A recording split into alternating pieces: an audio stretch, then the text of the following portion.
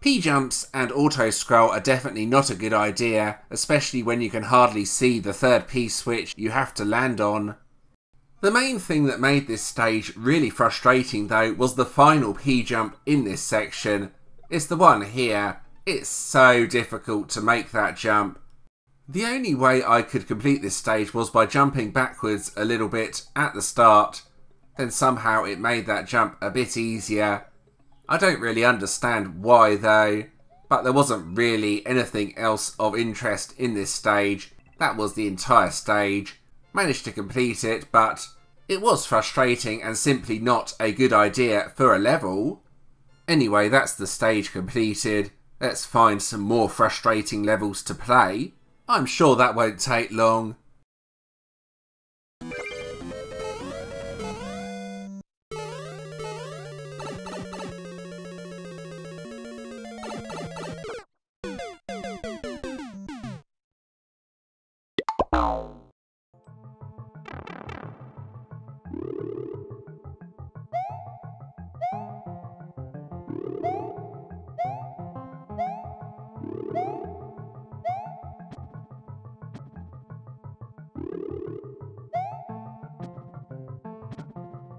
You are supposed to jump on the balls and bounce on the boss.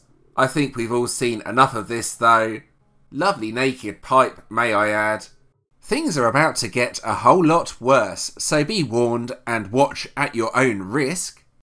The idea behind this level was to basically bounce off the spring to get to the next one. You had to do a very precise jump though to land on the end of the ground, then somehow bounce up from there. Yes, it's as frustrating as it looks. As well as that, you have a reduced timer.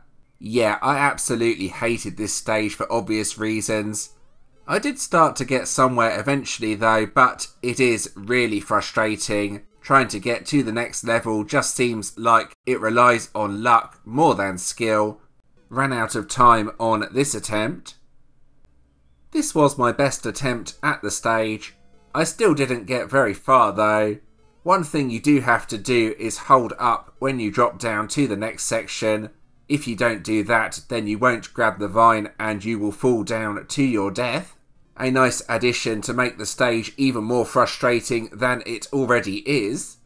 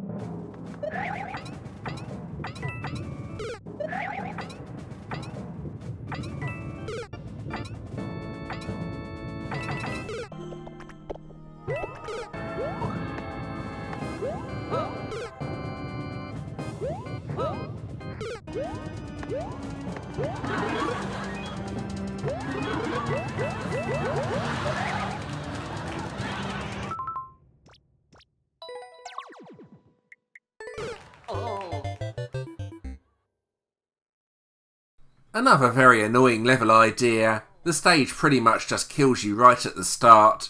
Unfortunately, I also ran out of lives on this stage, getting my first game over screen.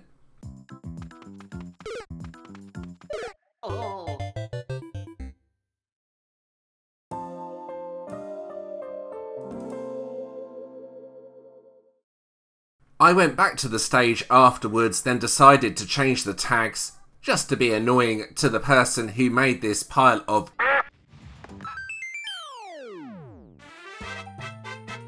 Phew, made it!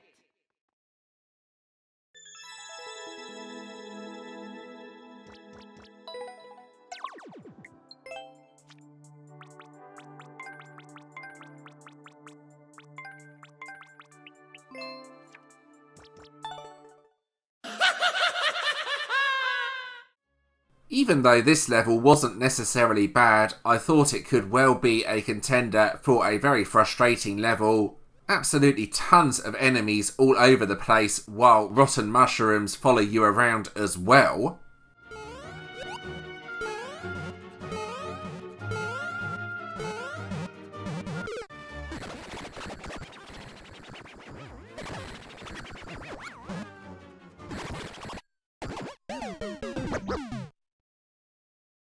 However, the level had a secret, a dev route over the top of the level.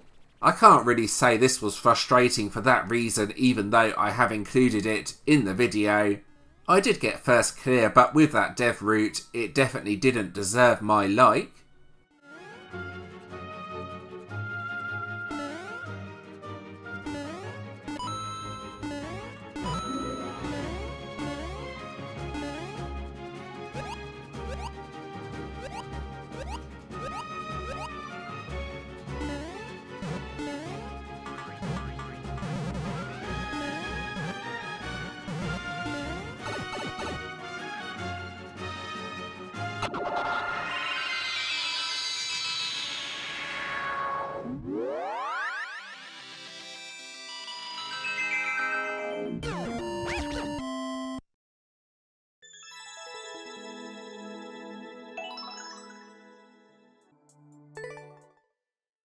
I don't even want to talk about this absolute piece of trash.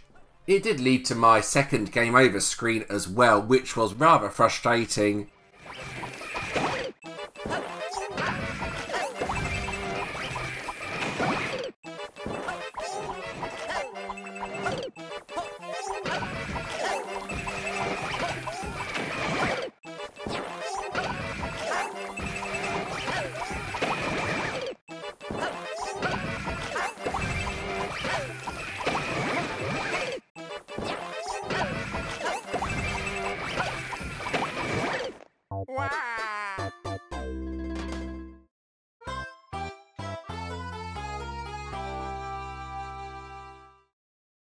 I did go back to beat this stage afterwards. It was more luck than anything though, if I'm being honest.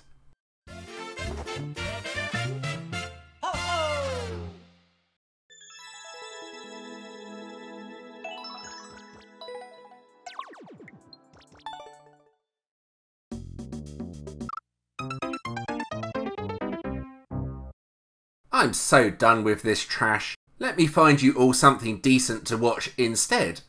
This was the best level I found during my time on Endless Expert. This has a really cool mechanic with the on-off blocks so they change as you run through. This is also the final level I will be featuring in this video. Don't forget to like and subscribe if you did enjoy this video, and thanks for watching!